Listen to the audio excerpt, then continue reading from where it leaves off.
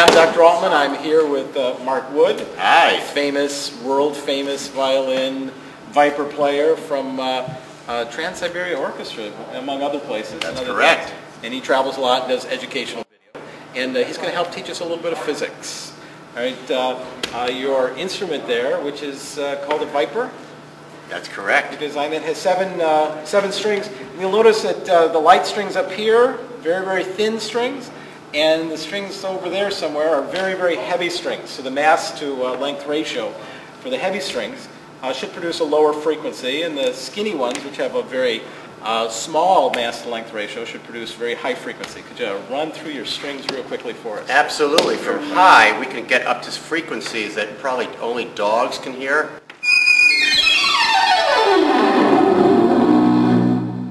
So it's approximately 7 octaves that we have from...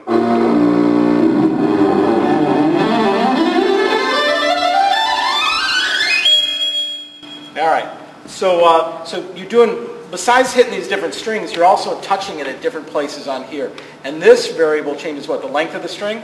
That's correct. Okay, which changes the pitch. So we've measured one of these to be, we'll go through this A. Now the A note is 440 hertz, and this string is 33 centimeters long. Okay, could you play that A for us so we can hear it? Oh, that sounds lovely.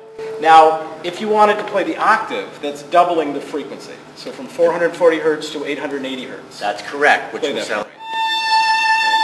You got to play it on the same string. Ah! Okay, then we have it up, which is actually a harmonic. Right. Okay. Now, put your finger back where it was, and without to play the harmonic, and without hurting you, I want to measure this distance. We notice that it's about 15 3/4 centimeters. So that's exactly half the length. That's correct. So half the length of the string doubles the frequency. So the relationship between frequency and wavelength is an inverse relationship, and so that works. I like this. Physics is so much fun.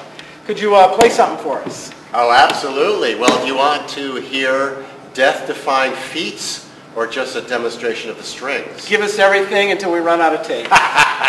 You got it. Let's see.